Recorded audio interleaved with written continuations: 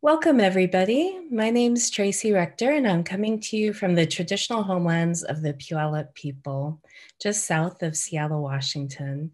Thank you for joining us in this 47th year of the Seattle International Film Festival and this live Q&A with Tracy Deer of Beans, the director. We're so excited to have you here, Tracy. Welcome. Thank you. And yeah, for sure. And if I may just take a moment to say how moved I am by your story. And I just am so grateful that you took this time on a Sunday to share some of your process and your thoughts and who you are with us. Can I ask if you would please introduce yourself to the audience? Absolutely. So my name is Tracy Deer. I am a Mohawk writer, director, showrunner. I am from Ganawage, Mohawk Territory, which is located just outside of Montreal, Quebec.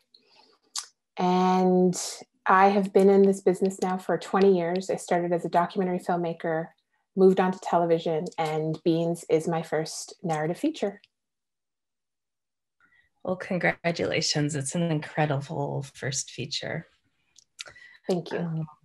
Yeah, for sure. And for the audience, just a little bit about me. My name's Tracy Rector, and I've been working with SIFF for 15 years now, coordinating Indigenous educational programs for youth and adults, as well as programming films and curating experiences with the tribal nations in our region, as well as visiting global Indigenous content creators. We are this year, we've launched a new name, Sydney Indigenous, to incorporate the screenings, the events, and our educational classrooms. And so this is really an exciting moment for us to bring all of this under one umbrella. So just wanted to share that with the audience. Also, feel free to use the chat function to engage and or send questions. And we also have someone who's helping us on the back end moderating those. All right, so with that, Tracy, if I may ask if you can describe the story of Beans to our audience who who haven't had a chance to watch it, and we'll start there. Absolutely. So Beans is a coming of age story of a 12-year-old Mohawk girl that takes place during the 1990 Oka crisis, which was an Indigenous uprising that happened up here in Canada, for those of you that may have never heard of it. It was a 78-day armed standoff between two Mohawk communities and the province of Quebec, as well as the government of Canada. The Canadian government sent in the army and surrounded us with tanks and cut off our food, cut off our communication, cut off medical supplies. And I happened to be 12 years old when all of this happened. So the film is very much inspired by my own coming of age story, but it is fictionalized. There are many historical moments that we recreated in the film, and those are very much drawn from actual things that happened that summer.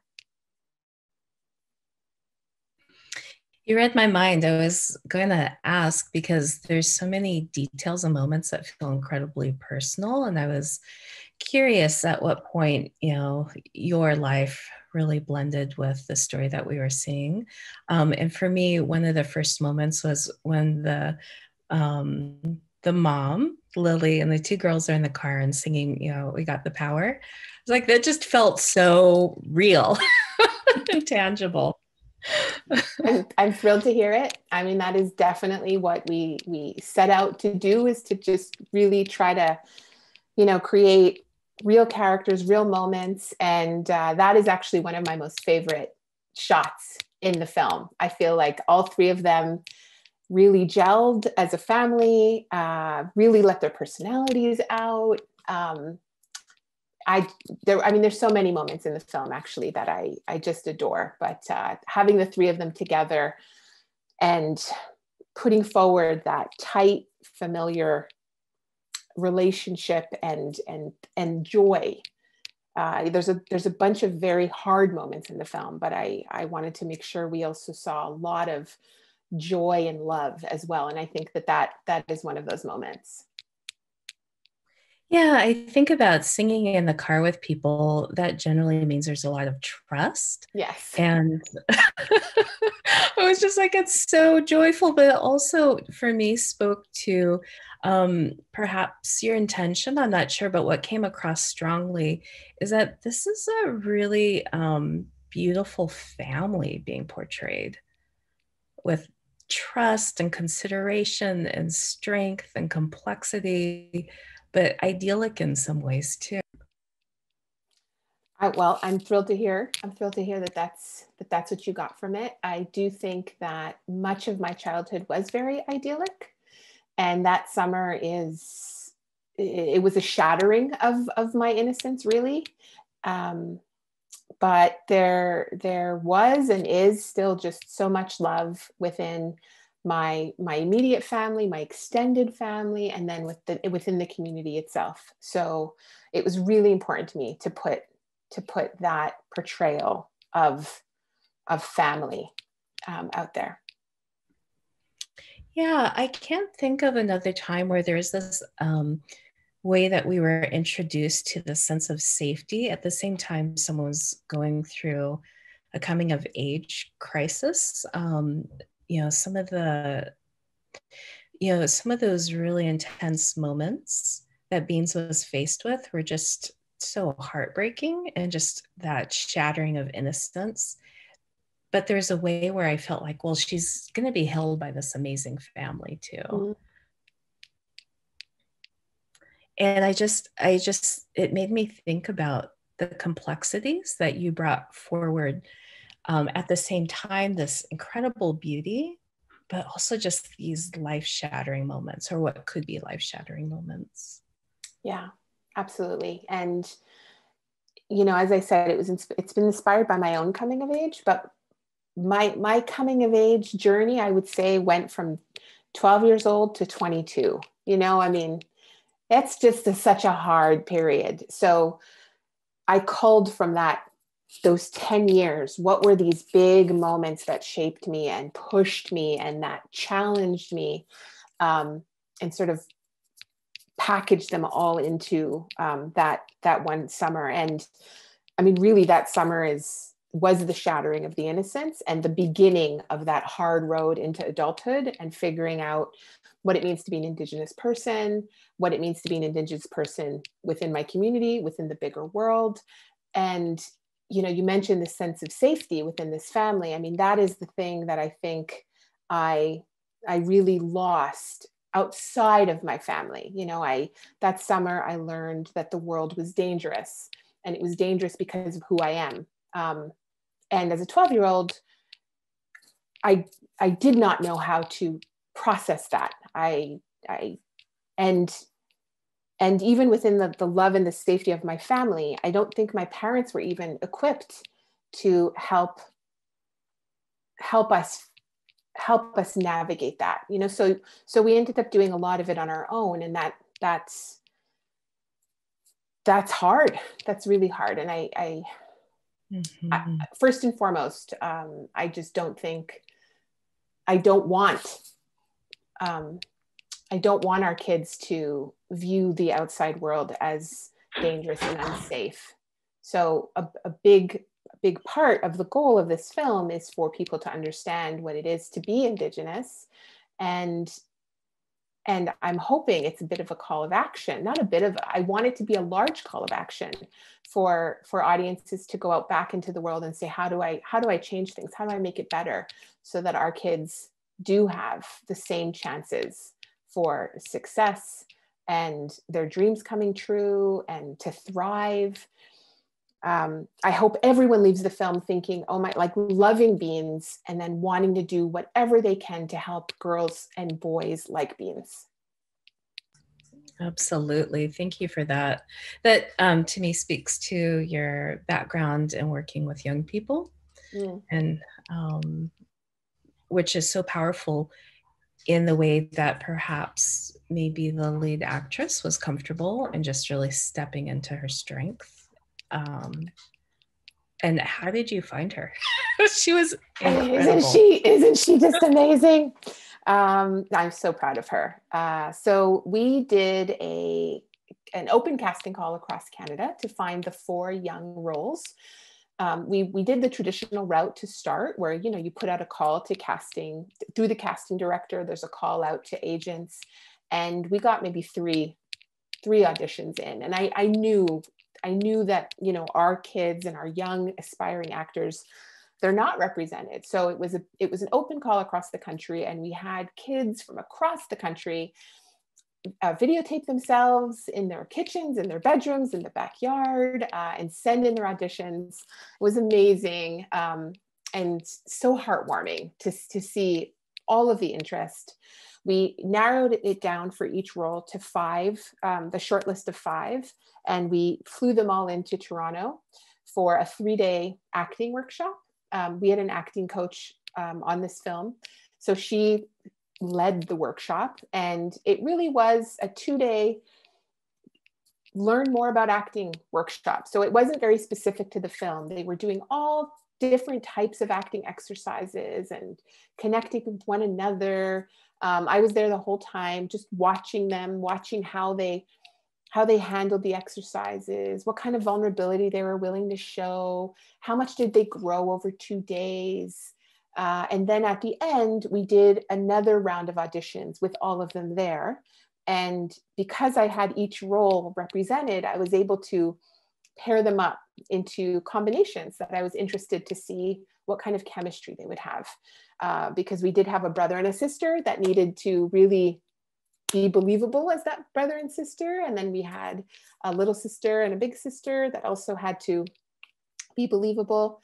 So after that, we found 3 roles, one of them being Beans, Gao and Dio. And then Hank and April were also found there. And the younger role, it's tougher because I needed somebody young who could handle everything that this film was going to entail. And a lot of what that is a lot of sitting around and waiting. It's long days. And it's nerve-wracking, trying to find that young girl who's so into it that she's happy to sit around and wait all day. So that search went on for a little bit longer, and I ended up finding Viola Beauvais from my community. At the very last moment, she came to me. Ruby's from Ganawage. Yeah. So that makes me so happy. Oh, she just melted my heart. Yeah. Just powerful and authentic and honest and full, just adoring her big sister energy. And oh, Yeah. She's brilliant. Just brilliant. And you know what I did notice, especially from her, one, she's been wanting to be an actress ever since she was a little.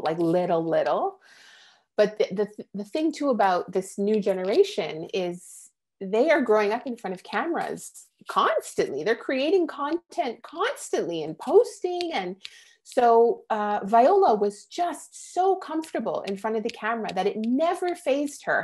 And our gear can be giant sometimes. And there's a few shots where it's literally like a foot in front of her face, this giant camera staring her down. And, she's sitting there and she's chatting, and never, when it was time to say action, there was never a moment where she was, oh, okay, now I have to, she just was like, okay, now, okay. And then she went. It's incredible. She's naturally talented and gifted, this young. They all are. yeah. I was blown away by both of their performances. Everyone's really, but especially young people, youth, it just feels like that's another degree of complication and care that's needed as a director to really bring forward those performances in a story like this too. But wow, I can't wait to see more from both of them. Um, Also, Lily, the mom, I just was so blown away from. So that moment when they were walking out of school And Beans had that thought that maybe she had said something wrong. And her mother absorbed that and just like, no, no, no, I should have prepped you. And just thinking about those loving moments that were just so very specific to making sure that a human's self-confidence wasn't, damaged or harmed. Mm. And how just as a very pregnant woman was just like carrying things and shuffling children and standing on the front line, but that when she started crying, I think it was at the Mercier Bridge. Yes. Wow, those tears and the tension in her body that she held and that vulnerability. Yeah. Again, I think it was just such a successful moment as a director, bringing out all these layers of kind of mutual complication and nuance. Thank you. That scene in particular is pulled directly from my memory. So I was that young girl in the front seat on the floor, and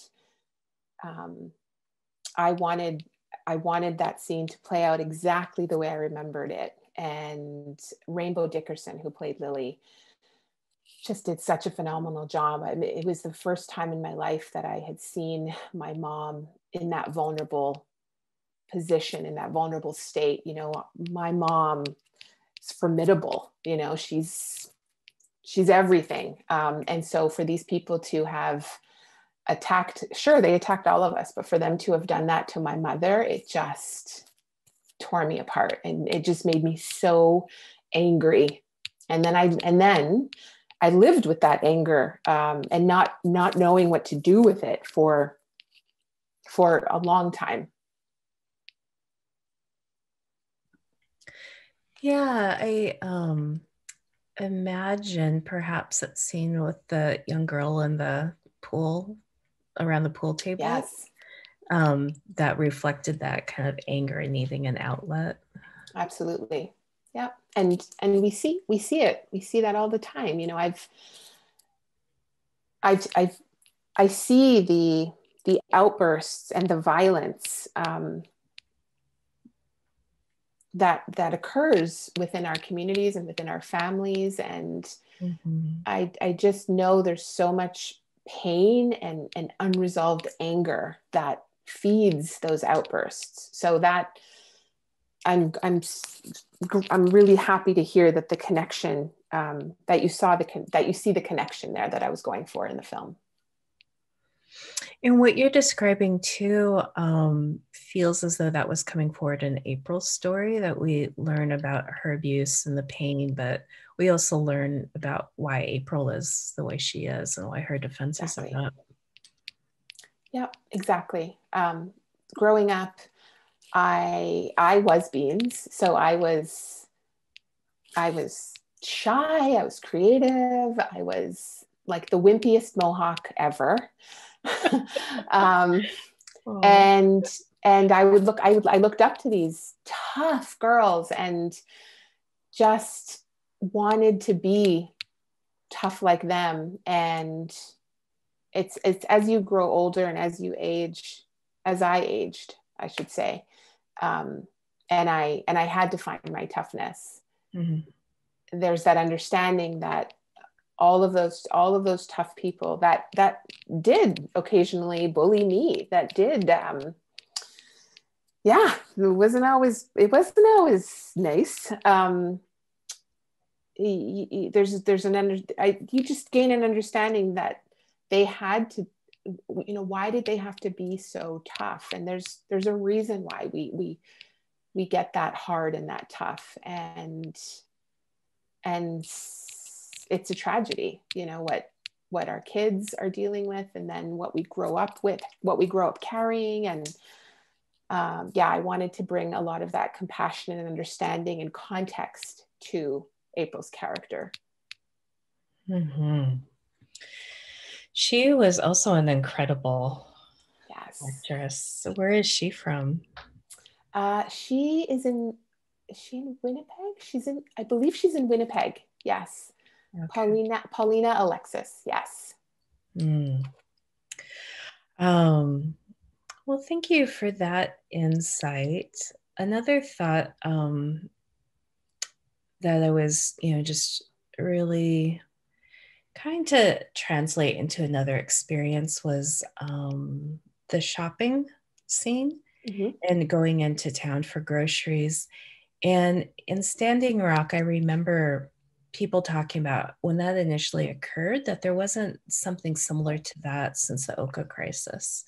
And I remember in some of those small towns in North Dakota how stores would refuse to sell to natives, hardware stores would refuse to sell supplies. And in that scene in your film, I remembered, oh, yeah, that's a tactic that's used out of racism, out of trying to assert power. Right. Yeah, if you could talk a little bit about that moment in that scene, that'd be great. Sure. So that is based on true events that did occur. That scene in particular is a fictionalized version. My experience with that happened after the Oka crisis. So once the crisis was over, everything did not go back to lovely coexisting. So I remember going to our neighboring community and going inside with my mother and getting the looks and getting the glares, and my mother just being like, okay, like leaving the basket and saying, we're leaving, let's go. And then the next time we went, she kept us in the car, with the door locked, and she went in by herself. So but during the crisis, this search for food, either leaving the reserve, which you see in the archival moment, you see that they leave on foot to go get groceries, and then that mob happens.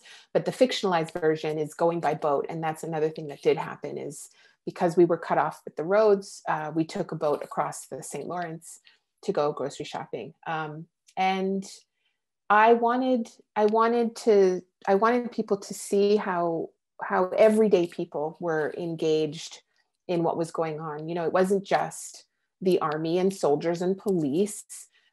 This was being played out and fought by everyday people as well. Yeah, that's what came across, and in some ways was, I would say, the most painful. For example, that exchange with the store manager, like, you know me, like, what's going on here? Where's the shift? Or maybe that veil was ripped back and people saw for the first time how those closest to them felt. Right. Well, there's also there's this strange middle ground with people who they make the exception for you. I've certainly heard, like, you're one of the good ones, or you're not like the rest, kind of thing. And so I've lived it myself. And yeah, when push comes to shove, like, are you really my friend? Are you really an ally? Do you really care? And I think it's in those moments of extreme stress where who you really are is going to come out. And unfortunately, that store manager didn't have the courage and the strength to stand up. Like, he gave in to them, to the crowd, essentially. Mm-hmm. Yeah. Yeah, that kind of myth of the model minority. It's, but what are those relationships in reality when people are projecting or perceiving a person, in only a one-dimensional way? And that seemed to be loud and clear in that moment. But thank you for also saying that he didn't stand up to the crowd, Yeah. and was reflecting that as well. One of the questions actually from the audience is, was it hard to find extras to play those angry mobs in your story? So no, it wasn't. And here's the thing. I knew going into making this film, I wanted to share this story, but not at any cost. So we made very deliberate decisions along the way to do it in the safest way possible. These young children did not live through the Oka crisis, and I certainly did not want to pass on any of my trauma onto them. So very deliberate shooting plans, intimacy coordinators, stand-ins, lots of actions were taken to make every day fun, even when we were recreating these very difficult moments.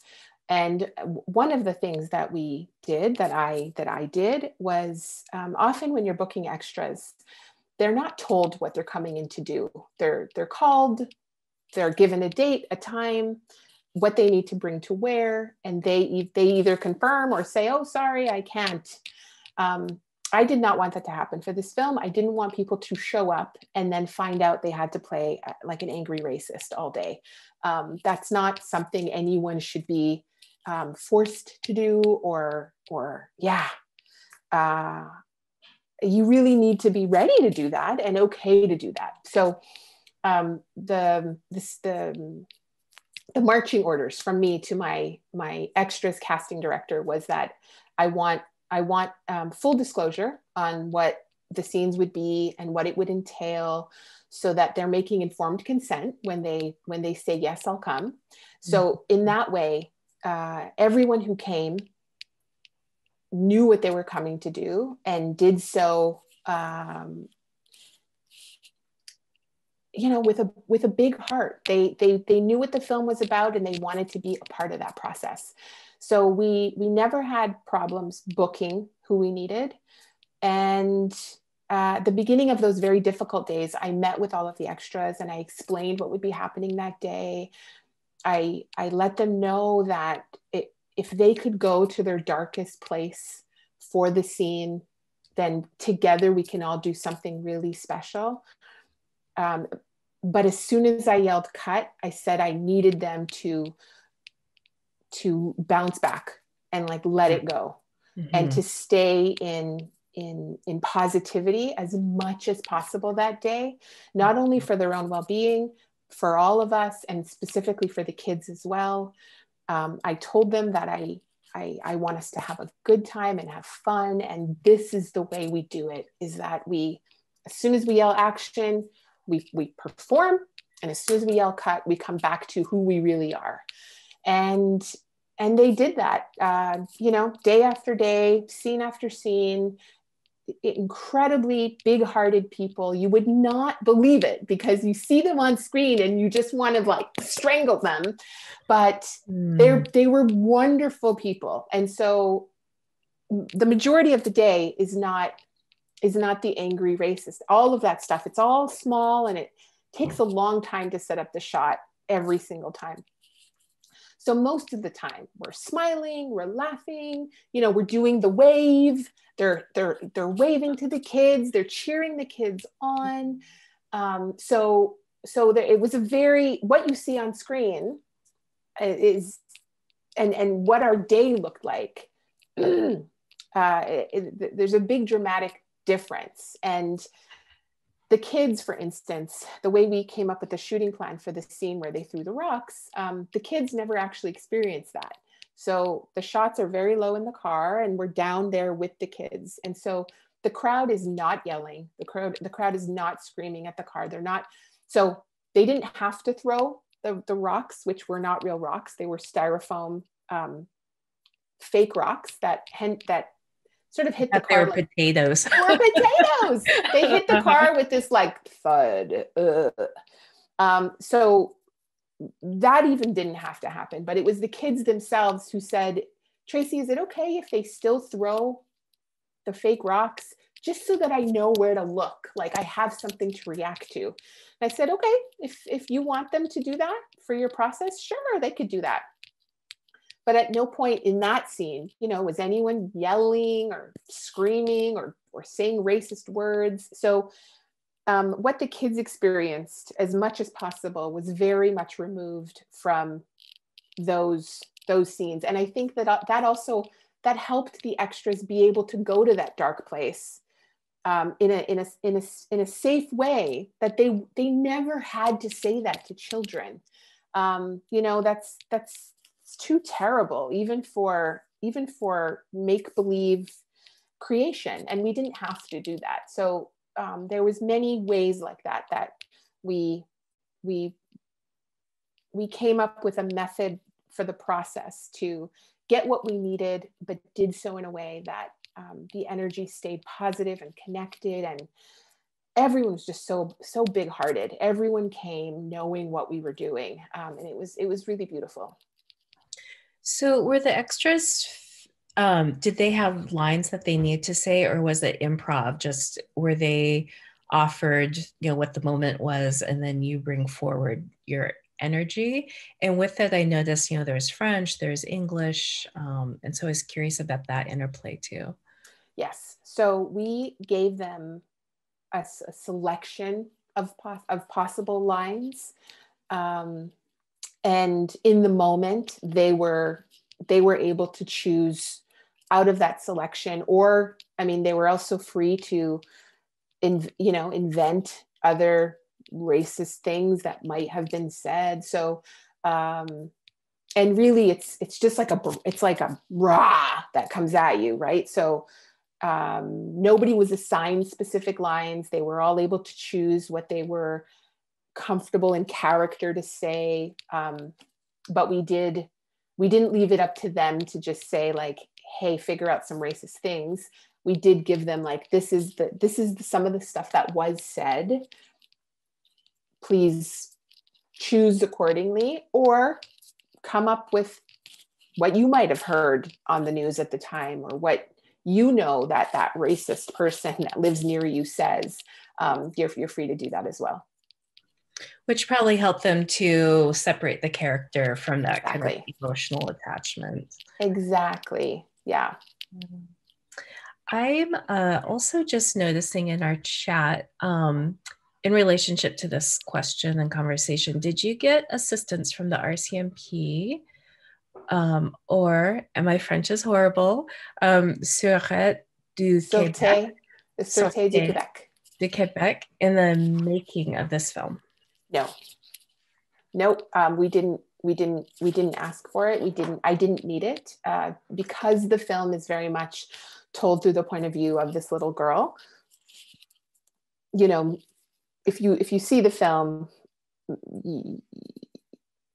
so let me rephrase. The film isn't about the Oka crisis. The film is about a little girl who lives through the Oka crisis. And so the who and what and where of the conflict was not my chief concern. And so, and there was no other reason that I would need the RCMP or the Sûreté du Québec to participate in helping me make this film. Although, okay, wait, that being said, let me add this in. A number of our police extras were police officers, were actual police officers that sometimes do extra work. So some of our extras were police officers, but you know, we didn't approach the Sûreté du Québec or the RCMP. Our casting director has his group of people that he works with, and a number of them were police officers and came. Thank you for that. Yeah, I imagine there's just kind of a certain energy intention in creating that feel, but then also just you and your voice as a Mohawk director, as a human who went through the experience, also choosing perspective, and whose voice is Absolutely. Not only heard, but seen. Yeah. And the last question related to that is, where did you get the armored cars? So I can't tell you specifically where. That would have been handled by our art department. We had one tank, I believe, one tank. And there's, you know, Montreal is definitely a big production hub. So all of our period cars, the tank, I know we had a few other specials, all came from rental houses around here. Yeah, it's interesting the impact that moment had, and thinking just about the power implications at play in the Yeah, crisis. yeah. And I mean, okay, so I had one tank in my movie, but in the archival moments, I made sure to have the footage where you see dozens of tanks Mhm. rolling in, dozens and dozens of tanks rolling in to point at our communities, at the people I love. I mean, when you're a kid and it's happening, you're kind of like rolling with it. But now as an adult and looking back and knowing what happened that summer, that's incredible and awful. And I I can't believe that the country would send its own army Mhm. um, against its own citizens. I mean, I know we don't consider ourselves citizens of Canada, like we're citizens of the Mohawk Nation, but according to Canada, we are their citizens. So yeah, it was crazy. It was a crazy summer. And again, so this premiered at TIFF in September, is that right? Yes. So I'm thinking of the timeliness, especially in the States here with Black Lives Matter and defund police movement, where where tanks were coming into the Yeah. cities and people were Yeah. assaulted. That this, in terms of kind of Turtle Island or North America, is a history that's unfolded towards, Indigenous Black brown communities for a Yep. long time. Yep. And we don't, I'll just add in there, I mean, we don't ever see it happen on white citizens. Like we just don't see that happen. So yeah, the film is a period piece. Obviously, it took place in 1990. It's 30 years ago, and there's so many scenes in the film that were really mirrored in what we've seen gone on in this last year. And I just can't believe we haven't come further in 30 years. Mm-hmm. It's really frustrating. Truly. Yeah, it's a good reminder about, there goes my circus. My husband's starting dinner just in the woods. Yeah, I love it. Campfire's going. um, yeah, it is a reminder that those people who've been on the front line, and there are those people for 30, 40 years who are reminding us that, we're still planting seeds. We're still, Yeah. watching fruit come to bear from those seeds that were planted 30 years ago, that Yep. you can't let up. And that's a longitudinal, Yep. action in terms of making change, but it's still frustrating. And Yep. it's still hard to see, especially when actions are taken in the military sense in that way, those resources. There is a comment here. As a 74-year-old white man, I was surprised at the emotional impact the film had on me, which caused me to wonder whether, as the director, you made choices to effectuate that type of impact on your audience. So, who is your film for? Who is it for? So all of my work in my last 20 years has been for two audiences. There's Indigenous viewers, and then there's non-Indigenous viewers. And there's, in all of my work, and specifically this film, there are moments and there's storylines in there that are for our people, um, to celebrate our strength, our resilience, to put forward this strong young role model who finds her voice. But definitely, the film is also out there for a non-Indigenous audience. All of my work, I want to build bridges. So as a 12-year-old, after the Oka crisis, I felt invisible. I felt worthless. I felt misunderstood. And so I know now that my work seeks to heal those things in me. I want to be understood. I I don't want any other kids to feel that sense of worthlessness. And so I'm thrilled. Let me say, I'm thrilled to hear that the film got into your heart and has affected you. And that is definitely what I'm hoping for in terms of a non-Indigenous audience, because we absolutely need our non-Indigenous allies. What makes our lives so hard is actually not within our control. It's the larger society, and that is within our non-Indigenous allies worldview life. And we need, and it's the one of the themes in the film, right, is we need more friends. So I hope that viewer is now a very motivated friend of ours.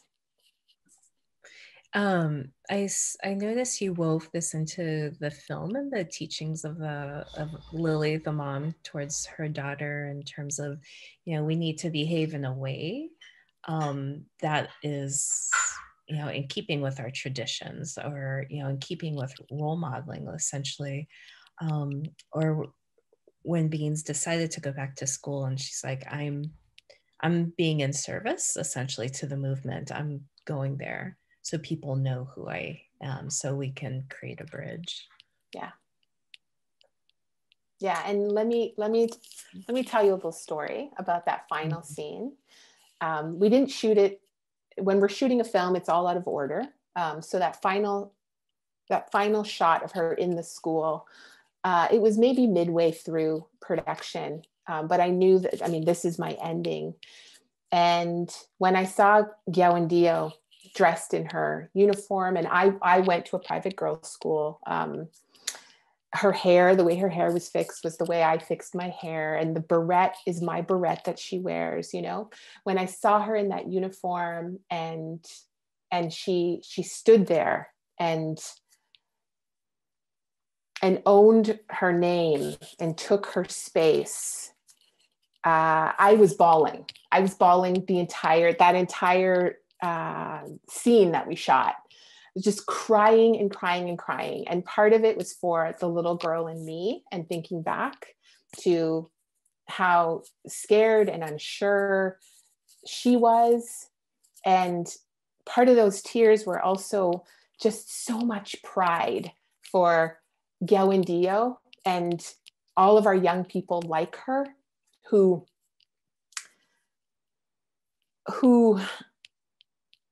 are so powerful, and they're already owning their voice. And it took me a long time to find my voice and own my voice, and to see her just take space, both as the character, but also as the actress, as this incredible young woman. So for all those reasons, I was crying and crying and crying.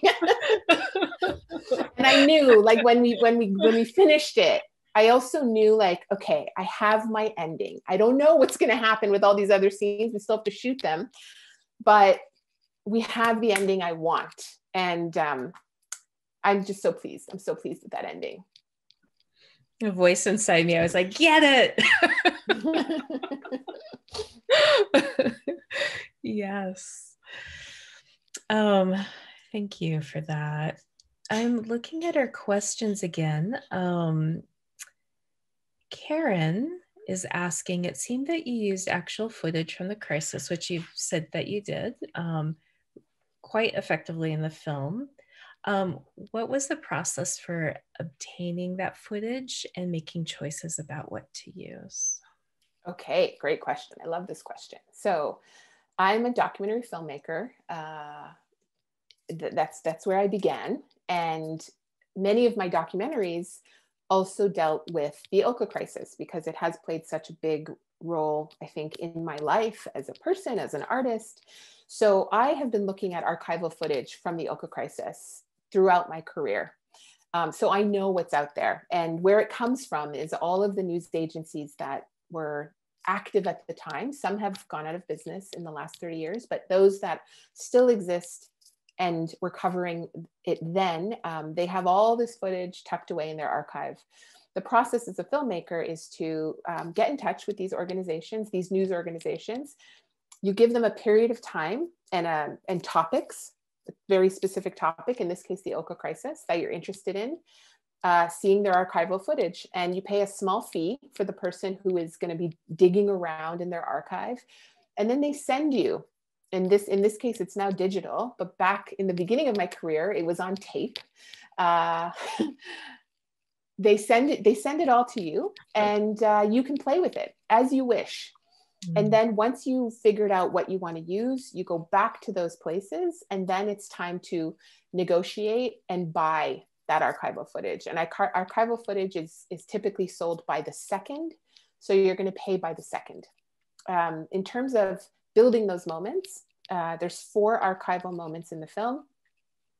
It was really important to me to use archival footage in the film. I wanted to make sure when people watch this film, I mean, again, there's some very disturbing moments that will make people uncomfortable. And I think it's a very natural reaction. It's a safety mechanism to, and you hear it all the time. Oh, I'm sure it wasn't that bad. Oh, I'm sure they've made that up. Oh, that couldn't have happened. And I didn't want audiences to have that out. I wanted it to be clear that this really did happen. And so for me, that's what the archival moments bring. They also gave me a scope of this event that I couldn't film the entire, I couldn't recreate the entire thing. You know, I'm working with specific budget constraints. It's also a perspective film. It's told through the point of view of a 12-year-old. And I, as a 12-year-old, half the time I didn't know what was going on.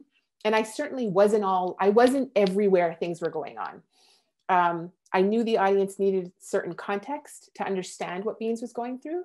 So it also gave me that. And in building each one, they each had, thematically, they were each delivering something different. I had a wonderful time building those to support the fiction narrative. Yeah, for me, again, in the shopping scene, and then you cut to the footage, it was just like such an exclamation mark. Awesome. Yeah. Well, thank you for walking through that. I'm looking back at, there's quite a few questions here. Can I add one more thing, Tracy? So, and if anyone's interested, so the rock throwing incident in the movie, that was one where I didn't match it with archival footage because I really wanted us to stay with the character. But that footage is also out there and has been well presented. And so if anyone having watched this film wants to go and see what actually happened 30 years ago in that moment, you're able to find that. It's called Rocks at Whiskey Trench.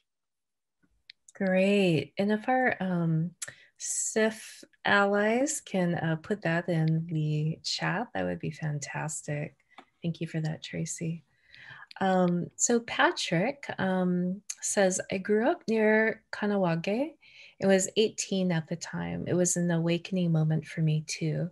Between that and the protest against English speakers, it made me realize that racism is just everywhere. So it sounds like there's parallel social crisis happening at the same time. For those of us, I have to say in the States, I don't think we have access to world news nearly as much as other countries, or are taught to be critical thinkers, or learn, other dynamics in different countries. Do you mind just sharing a little bit more about what was happening in 1990 when he says the protest against English speakers? Sure. So that would have been like the Anglophone, Francophone divide here in Quebec. Again, I mean, I was young at the time, and I really grew up in an Anglophone bubble. Ganawage is an Anglophone bubble within a French province. But that tension still does exist today. But it was really at its height back in the 80s and 90s. Well, even the 70s, 80s, 90s. And yeah, it was a similar divide of who belongs here, who doesn't. And it was based around language. Well, language and culture. And the Quebecois people, the Francophone Quebecois cultural people, their worry and their fear was the erasure of their culture. Mm-hmm. But in fighting to protect it, I mean, I think we all can value and protect what is ours, but when we do so to the detriment of others, that's where we step over. And I think that's what was going on at the time. Mm-hmm. Thank you for that. I appreciate helping us learn just a little bit more. I think it adds to our understanding a bit. So we have just a few more moments left. I'm really interested in where this film is going next, and how people in the US can have more access to seeing it, because again, it's just so timely, but also just what's next for you as a maker? Okay, so first and foremost, the film has been picked up for American distribution by Film Rise. So happy about that. Yay! And plans are still being figured out. So I don't have more news beyond that, but it will be this year in some shape or form in the United States. So please keep watch. And please, if you did enjoy the film and you think others should see it, please spread the word. In terms of myself, I am figuring that out right now. It's been a wonderful 6 months since we premiered. It's been in so many festivals, and I've been on panels and doing workshops. So I've been very busy with that, and it's been wonderful. And I have another feature that I've recently finished writing. We'll see where that goes. There's a television show I'm developing, and as a director, I'm a director who just loves to direct. So I'm also doing episodic television work when I can. And did I see that your film is up for some awards? Yes. So the Canadian Screen Awards is our version of Emmys. Okay. They're our version of the Emmys. Yes. Well, it's sort of our version of the Emmys and the Oscars, because it's television and it's film. And Beans is up for Best Picture. Oh, congratulations. Yeah, thank you. As well as a number of other categories. We have a nomination for Best Casting. Art My DOP has a nomination for Best Cinematography. There's two other ones. Best Sound Mixing. And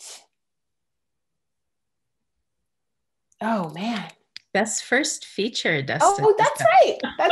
Yeah, that's the one for me. Yeah, Best First Feature. Yes. Thank you, Dustin. I love that. Yeah, first feature film.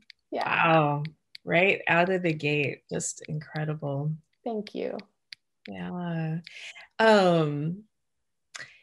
I guess as we're moving towards wrapping and thinking about what's next steps for you, I've been thinking a lot about there's been conversation, of course, around Indigenous cinema, but it feels as though different nations and communities are even moving more towards, for example, Haudenosaunee cinema or Mohawk cinema, and just seeing people within different nations. The numbers of makers are just increasing. It's exploding. Really yes, it's so great. Yeah. If you could, if you don't mind, share any thoughts you have for your community and the people there who are inspiring you or that we should keep on our radar who are Mohawk makers? Well, Zoe Lee Hopkins. And you must know Zoe. Do you know Zoe? Yeah. Yeah. Oh, from my community, specifically from my community? Or broadly speaking, Yeah. I'm just recognizing that we're Indigenous cinema is awesome, but it seems like communities in general, small and expanded, are yeah, it's just developing their own language and aesthetic and Absolutely. dimensions. Yeah. Yeah. I mean, up here in Canada, it's a very tight-knit Indigenous filmmaking community. And so you know, a lot of my colleagues and peers, they're not just Mohawk. And so yeah, the names that are coming to me are outside of my community at the moment, but there's definitely lots of talent being developed, like in all of our communities. It's Yeah. really exciting. Yeah, it's such a moment. It just feels as though there's a lot of energy and a lot of motion forward. I'm just Yes. really excited. And I think we're finally in a moment now where the mainstream is open, interested, motivated.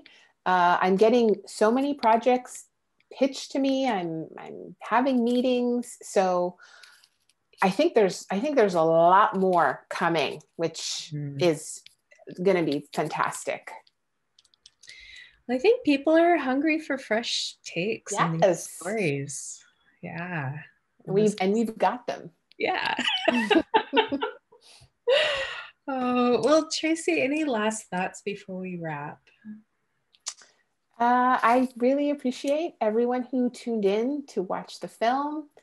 Thank you so much for giving me this platform. I love talking about my work. The film took, well, one, I wanted to be a filmmaker ever since I was 12 years old, and I lived through this when I was 12 years old. So I had the idea that one day I wanted to tell this story when I made it. So this film is 30 years in the making for me. But in terms of creative process, it's been about 10 years. Writing the script took forever. So to be here in this moment is just incredibly fulfilling for me. And knowing people are seeing the film and are feeling from the film and are talking about the film, I mean, that is the most fulfilling. So thank you to everyone. Thank you for screening it. Thank you for the people who watched it. And thank you for giving me the space to come on and talk about it. Thank you. And again, thank you to the audience for showing up today.